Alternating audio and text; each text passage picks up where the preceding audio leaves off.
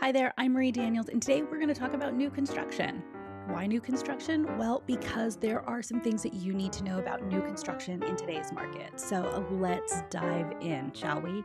Now, in new construction today, we are seeing that there is an increase in inventory because they are starting to build more. And this is brand spanking new because for 14 years, builders have not been building at the rate that we needed them to, thus, a bit of a shortage, right? And the shortage is all across the United States, and there are new builders in most major markets. So you should consider this, and this is the reason why.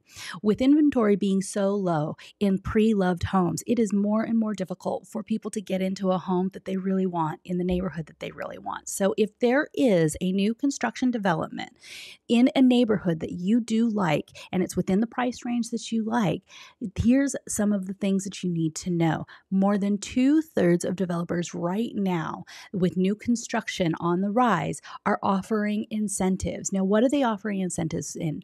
They are offering incentives for their backlog of inventory that they have had for the last few years. And so this is a great thing to consider because with rates being over 6% or so, that means that you may be able to get offerings such as a rate buy down, a point buy down, price reductions, and these are all things that help with the affordability of a home, right? So think about it this way. A first American economist came out and said 1 percentage point decline in a mortgage rate has the same impact on affordability as about 11% decline in the housing price.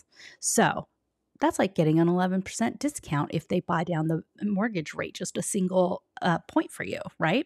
So these are things to consider. There are pros and cons to both new construction and pre-loved homes. I suggest you get on the horn with your trusted real estate professional and see if they can start negotiating really hard for you to get some of these incentives on track. All right, well, if there's anything else that you need to have answered, go ahead and drop a comment below and we will see what we can do. All right, I'll talk to you guys tomorrow. Bye.